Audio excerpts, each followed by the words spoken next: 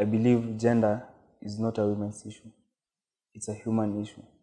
And gender is experienced everywhere in the society, be it in our villages, be it in the towns and cities, and be it in our countries.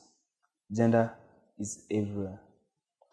In this university, Egerton University, as a former director of gender, we have covered milestones.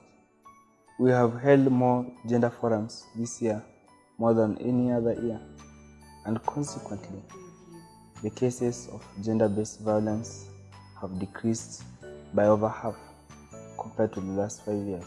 We have student parents in each and every institution, and these are students who need to be well taken care of so as to increase the number of people with post-secondary credentials, which is key to having a happy and educated citizen, which is key to having a happy and educated nation, which means the economy of Kenya will be strengthened in the 21st century.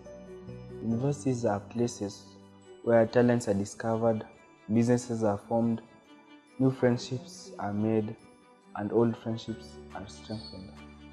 The universities are like small countries. Bringing change is not easy.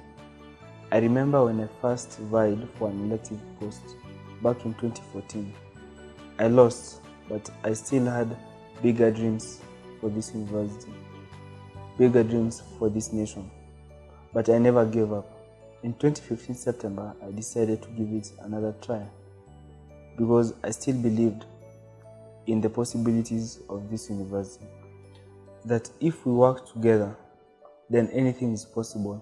The road was rough, the climb was steep, but we have gone too far to look back now.